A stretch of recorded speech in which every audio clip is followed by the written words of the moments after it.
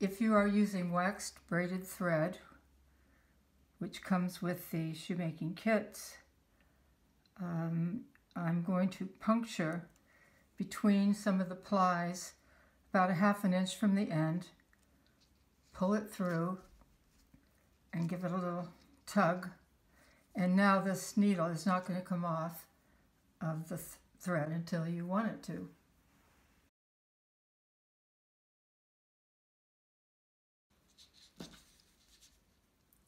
The first thing to do when you're making the toddler walking shoe is to stitch the heel piece. So this will go around the back of the shoe. So I'm going to start inside this last hole, leaving a tail about 2 inches long. Then I'm going to go around the edge to anchor that, and then a running stitch in one direction,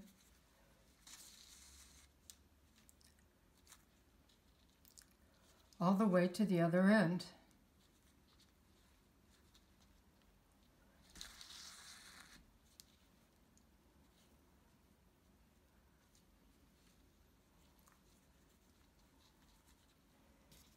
Now that I've reached the other end of my stitching, I'm going to go around this end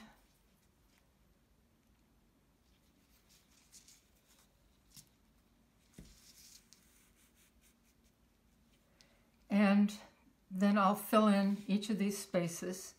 So I do the running stitch in the opposite direction. I'm wiggling the needle around every time I pass through a hole to make sure that I'm not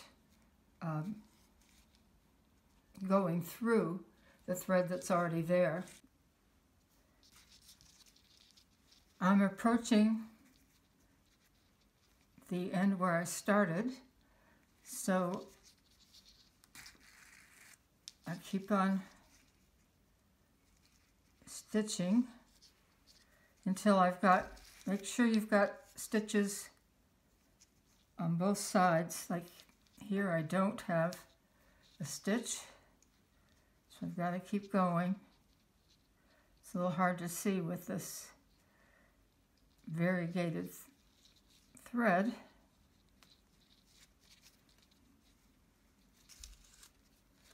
Okay, so now I have that last stitch done, and I want to end up between the two layers, and I have all my stitches in that side. So here's where we'll make a knot, and we'll make a square knot. So I'm starting with left over right,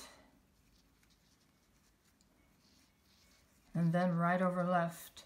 You can do it in either order.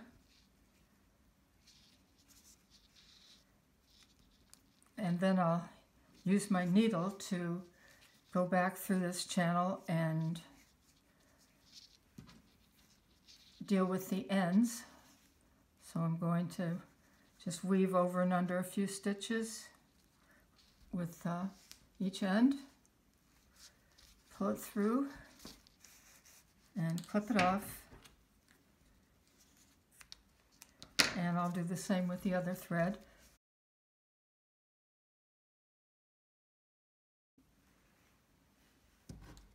To stitch the vamp channel closed, I need to have my end of the thread between the two layers again, so I'll leave that tail.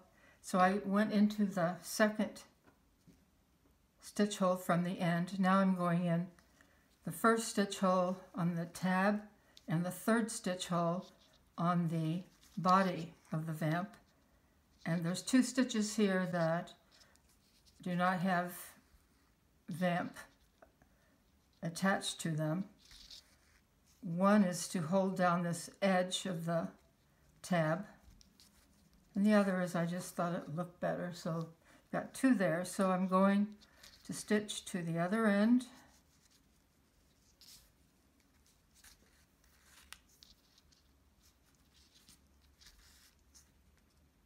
Stitch through those 2 holes on this end, turn around and go back to where my tail is waiting. Again, checking that I've gone through every stitch on both the tab and the body. So you can see here I could think that I was done, but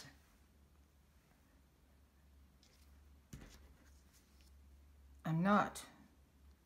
There's another stitch that needs to be made here, and then I'll go between the 2 layers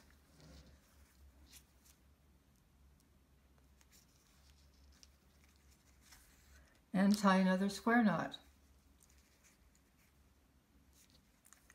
Then I'll be done with stitching the channels.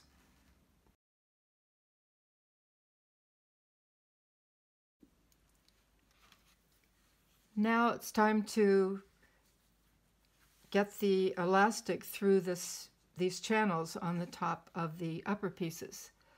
So I've got about 5 3/8 inch of elastic here, and I put a small safety pin on the end of it, and now I'm going to bring that through this channel over the vamp, the front part of the shoe.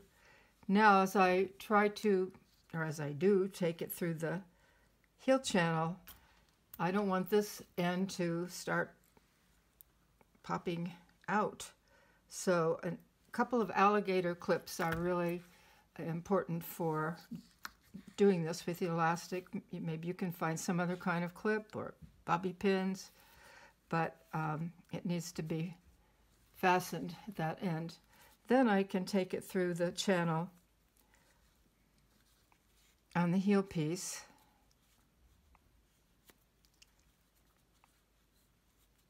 So I'm just gathering it and then extending it towards the end of the elastic.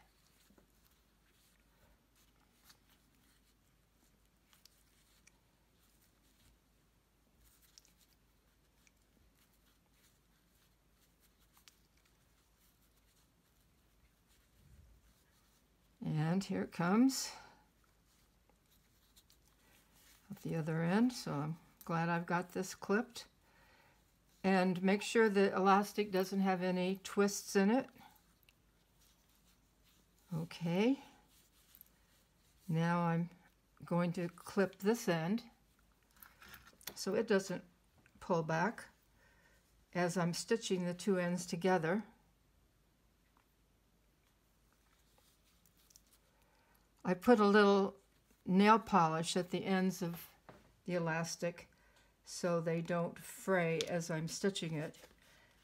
And so I have a needle and thread here, just a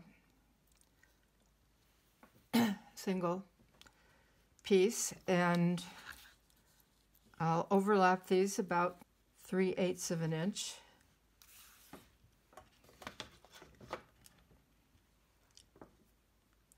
Then I'll just do a whip stitch on both sides, so bringing the needle through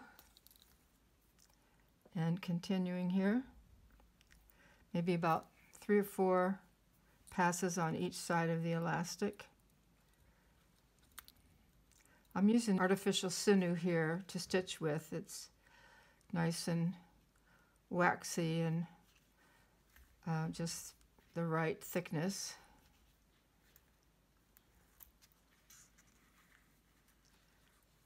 Okay, when I have that done, tie a knot.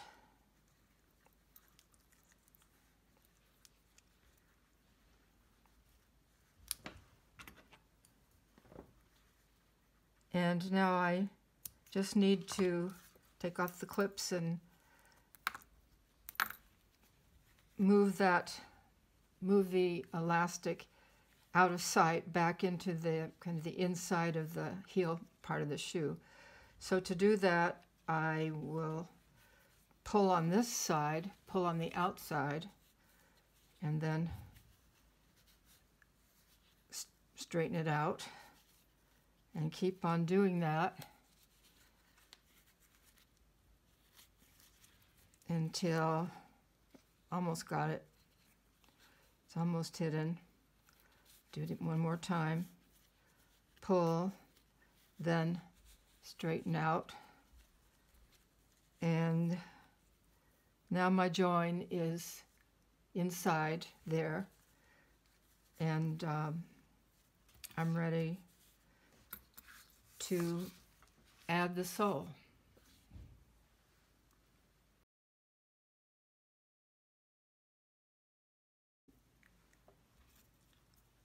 To stitch the upper pieces to the sole, I'll start here where I have this little mark and go in from the top, and I'm going to anchor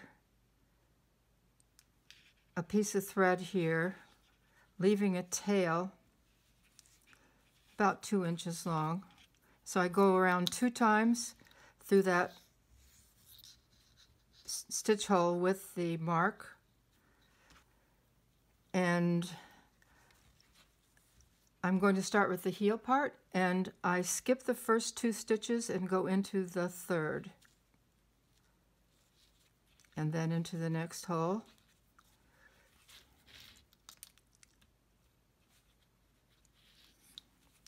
And I'm going to do this tucking motion. I'm tucking the edge of the upper under so that there's no seam that's exposed here. And I'll continue doing that, going into the next stitch and not leaving it like that, but I get the needle out of the way, and then I will fold and hold it so it stays folded while you pull the next stitch, and give a good yank every so often so the stitches are nice and tight. So I'll continue on around here, and the next time that you need to see something is when we overlap the heel piece and the vamp.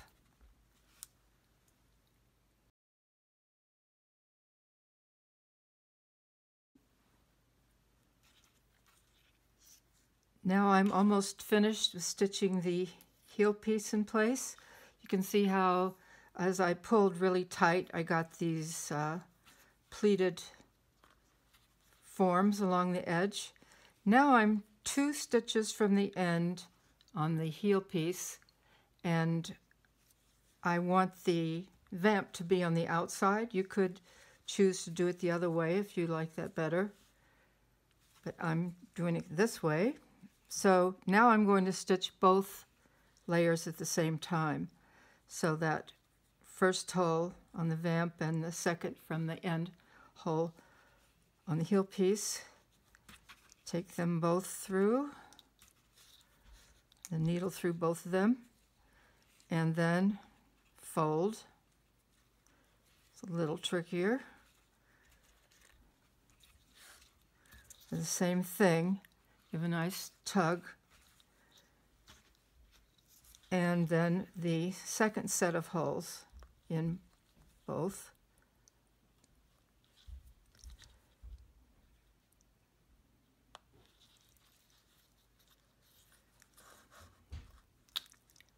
And tuck.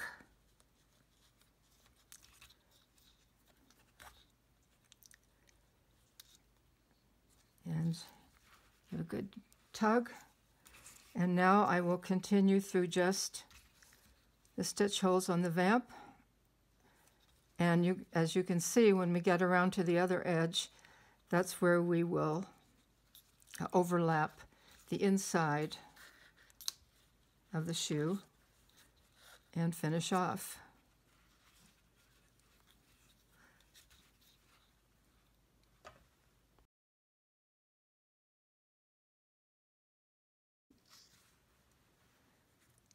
Now we're back to where we have a need for 2 more stitches in the vamp and the heel piece.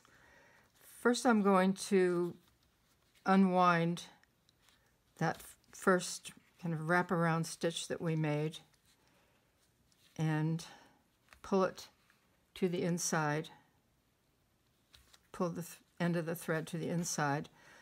Now I'm going to overlap these two. So stitch in that hole.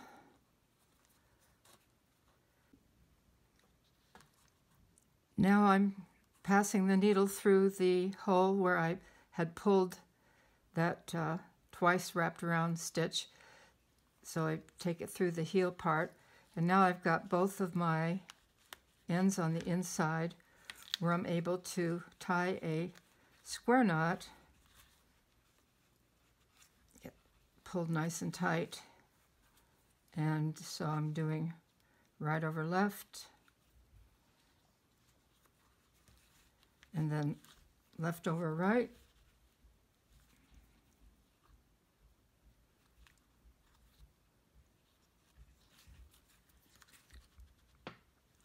and then I'll put the ends of my thread on the needle again and just weave them through a few stitches here, and the little shoe will be complete.